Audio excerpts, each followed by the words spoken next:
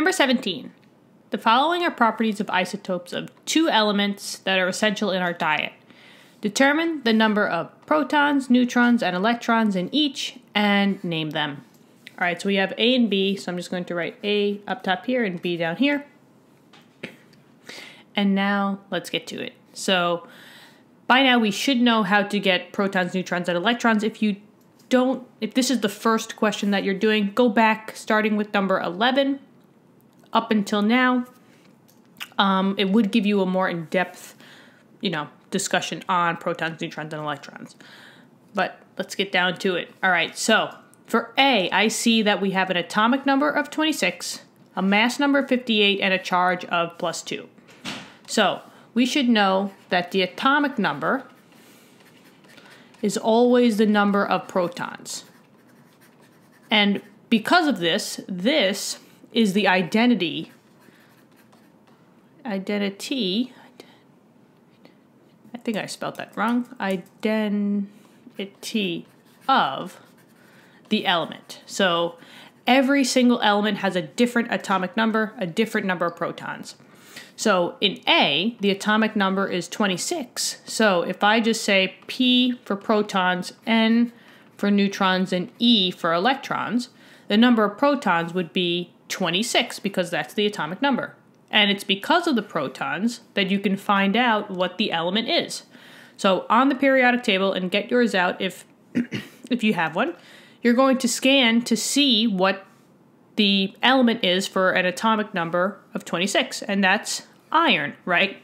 The 26 is the atomic number. So it's the A number, atomic number. So in this case, I'm already going to say that this is iron. Fe, that's the symbol. Now we just got to figure out how many neutrons and electrons there are.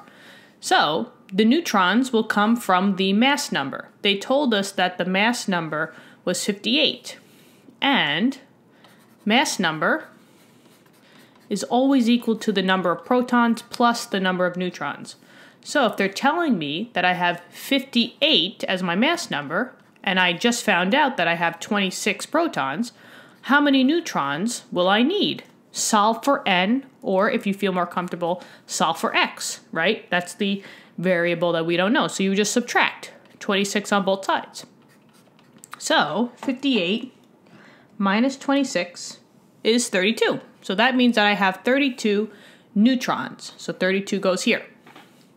Now we have to find out what the number of electrons are. And that comes from the overall charge. In this case, the overall net charge is a +2.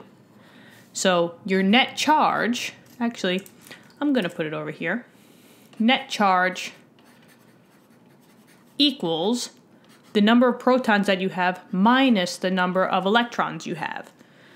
So here, if my overall charge is a +2 and my number of protons is 26, what would be the amount of electrons that I need? So minus x. And solve for x, right?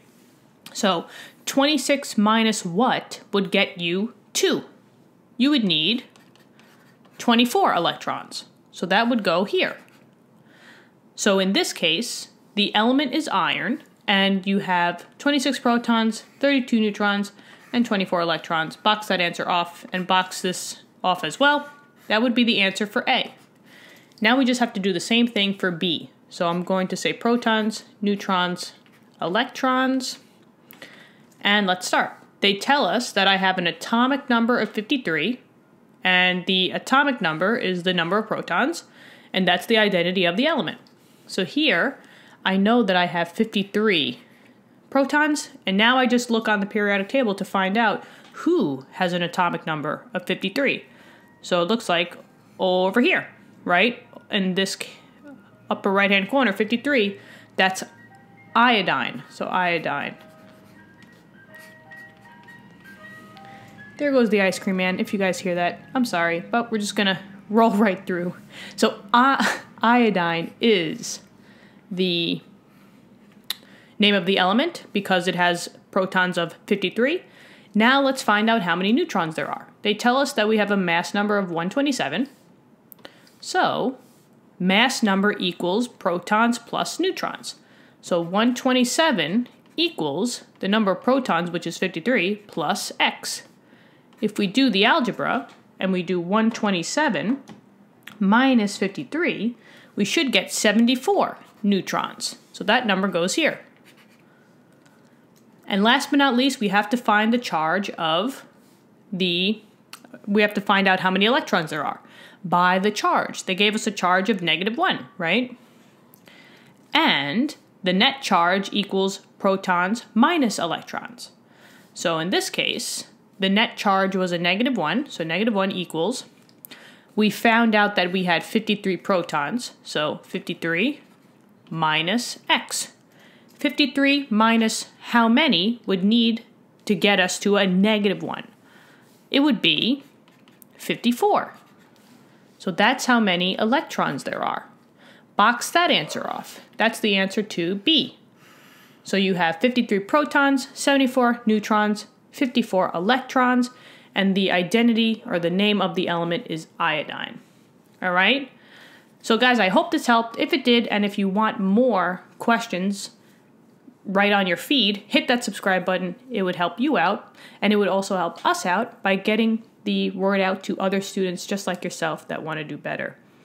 Thank you so much. I hope you guys have a great day. I'll see you guys in number 18. Take care.